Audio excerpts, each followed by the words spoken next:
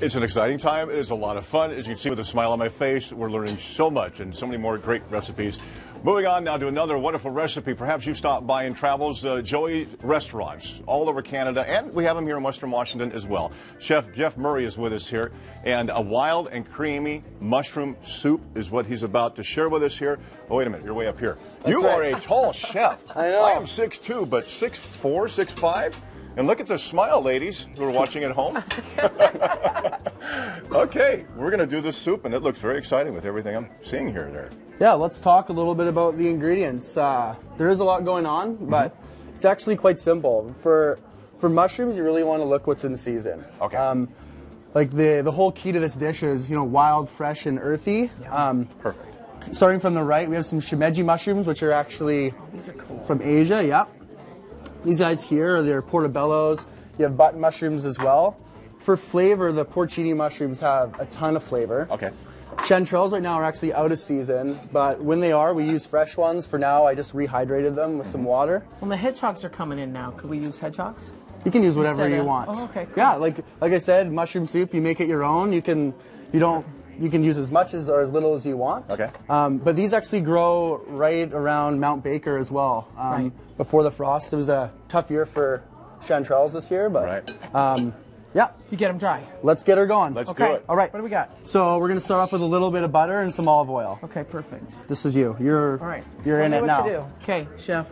All right, nice job. Chef. You're just going to let this melt a shade, and then we're going to throw in all the mushrooms and onions at once. Wow. Okay. And then you prepped them, so slice them all. Yeah, and then everything's sliced. How would we handle these? Look at that. Yeah. I'm going to get you to cut those, and actually we'll actually make the handle a knife? Yeah, I know. Okay. We're actually going to garnish with fresh mushrooms that we make right now. Okay. So we can go ahead. Let's start. Okay. I'm just going to start with a little bit of onions. Oh, nice. Okay. Sweat the onions. Yeah, and this is going to be a puree soup, so you want to have everything cut moderately the same so it cooks on time, Evenly, but right. it's not the end of the world if things are a little bit different. That's the goal. Okay. Yeah, we're just going to go ahead and throw all the mushrooms in at once. These are your chanterelles. Perfect. And you want high heat? Yeah. Are they supposed to brown? Yeah, they can brown a little bit is okay. Clearly you don't want a black soup at the end of the day, so I'm trusting you right now, right? Okay. All right. Yeah, this is the first. I've never seen a recipe with so many different mushrooms all getting together. Got a to spoon work here. for an outstanding soup. Okay. Here. And this technique is good for any kinds of soup. Okay. Like you can make anything you want. If you're using a starchy vegetable, like squash or something, like the same kind of thing would work. Onions, and just substitute the squashes for mushrooms. Sounds and good. take it from there. Okay. Good. All right, Yeah. so then you sweat these, get them to brown a little bit. I don't see you seasoning, Bridget. Are you seasoning or no? Okay, I didn't know you wanted me to do the Yeah, full we need to deal. get salt All right, and pepper. So fresh, I'm going fresh cracked then, is that cool? We got to do it. Okay.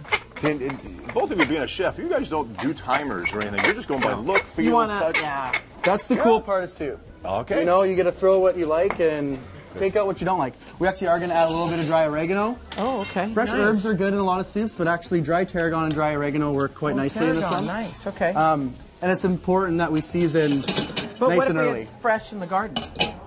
By all means, you can add that. I find like the dry herbs for this, as it's going to simmer some stock, releases quite a bit of More good flavor. Cool. All right.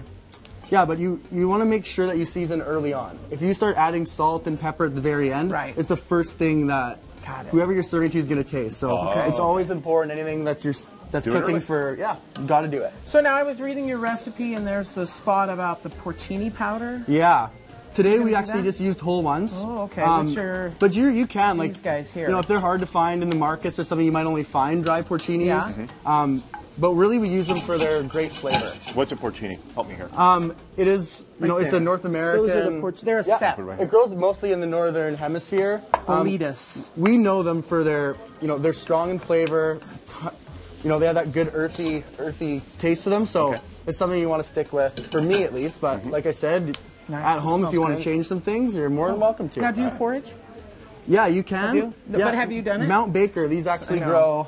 Oh, sweet. So you do it. Nice. And my executive chef, actually, when he created this recipe, was finding them in Vancouver Island. So they do grow. As soon as the frost comes, they're gone. So get them while you can. Right. Okay, we're looking good right now. Ready to roll. We're just going to add, I think it looks a little dry. We're just going to add a little bit more butter. Okay. And then we're going to add a little bit of flour just to make a little roux and bring everything together. So we can go ahead and turn this down a bit. Okay, you got it. Little roux action. There you got a spoon for me? I do, right here. Are you on it? There we go. Yeah. Spoon detail on the right. So you're just gonna add a little bit, just dust of flour to bring it together. These are like, you know, you will get a little bit of starch in mushrooms, Right. and then once that's there, Right. You're pretty much ready to add stock, which I have just chicken stock that we make in-house at Joey. Oh, nice. And I have what it's gonna look like right here. So this is what it's gonna look like right after you add the stock. Oh, got it. So you steep everything to release the flavors. Yeah, Okay. for sure the dry mushrooms, like these ones you don't, like, if you can find fresh chanterelles, you gotta use them. Then you don't need to steep them at all. Okay. You know, in hindsight, if you can find them fresh around, saute them and freeze them. It's the best way to store them and alternative to drying. Oh, that's cool. Yeah, so next you just time you're saute gardening. them and then cool them down and then bag them. Yeah, that's right. Cool. Okay. We are gonna do the garnish now. So this step is done. That's what's like in the stock. We are gonna blend it in a minute. Okay. Excuse me. And then let's do. This is your show right now. It's your show. Are you ready? I am ready. Okay. I will set It's them Mark's up for you. show. Mark's your show. Okay. All right, Mark, Heat are you on. watching? I've never seen these before. Okay. This is new. So, if you want to taste, it's up to you. They're actually quite bitter when they're raw, but the flavor difference when they're cooked is quite astounding. All right, so I'm going to go for it here. Oh, interesting. Now, do you use bad. oil or butter on this one? We're going to use oil, and we're actually, because this is going to need to be pretty hot, because they're so small, they're in danger of overcooking quickly. So we're going to put a little bit of oil in there. Yeah. Okay, and I'll let the pan get nice and hot. Yeah, that's good. So one of the tricks, roll it more. Mark, is to heat the pan, don't add the oil yet. Okay, heat Heat the pan, no don't add yet. the oil, that way you get a high temperature on the pan. Okay. If you add the oil too soon, the oil burns. That's right. Mark, have you been listening? Are we going to season How'd I now do? or later? Was that okay? No, you're going to season now. You want to do it early. Mark's paying attention. I wasn't sure about him at first. So we're going to season now.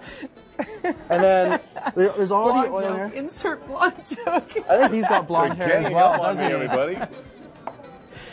Okay, that's pretty hot, yeah. Yeah, let's get a little bit of oil, not too much, just to Okay. get a Just nice a little skosh. season. Yeah, Wait a minute, that's you're lots. Canadian, right? I am originally from Canada. A little skosh.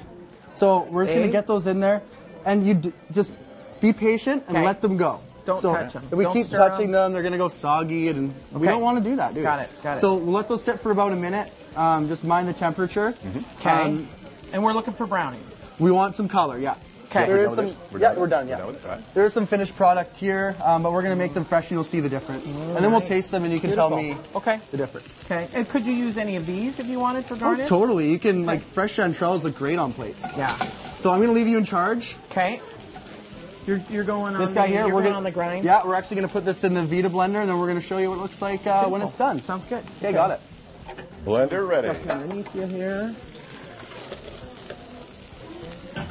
Those can probably be moved. Okay. Yeah, little so that toss. quick.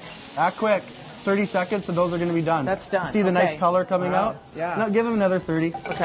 And anything Just else for a going little in? more You want to brown. make sure you put the top on. Right, we've Mark. got the top on. I just Yeah. want to make sure we're all done. You don't want to Vitamix. burn that pretty face. Right. Yeah. Okay. So these operate at a very high resolution. This is going to be done 30 seconds. Okay. Okay. Yeah. Low speed, low speed. Yeah, let it go.